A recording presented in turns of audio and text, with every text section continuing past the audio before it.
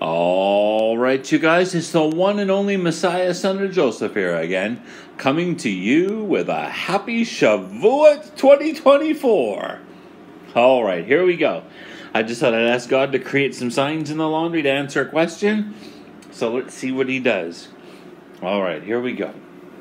Dear best friend God, if it's true that Moses was a false prophet and the Torah is total BS, absolute lies, if that's true, then pretty please create a face with a 314 pie in the laundry when I throw it on the ground.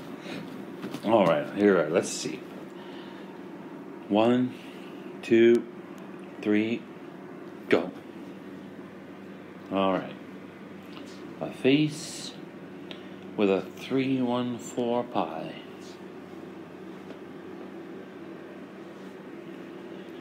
Well, hang on a second here. It's gonna say, if you zoom in there, there's sort of like a 3 right there, and then a 1 right there, and a faint 4 right there. For a 314 right there. Let's keep looking and see if we can get a face. We asked for a face with a 314 pie. Alright, let's see here.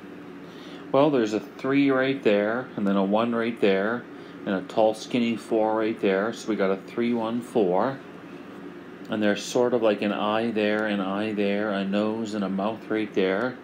So we sort of got a face right there, and a 314 right there, just like we asked for from God.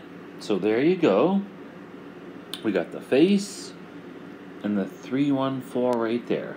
So Moses is a false prophet, and the Torah is all lies. So there you go.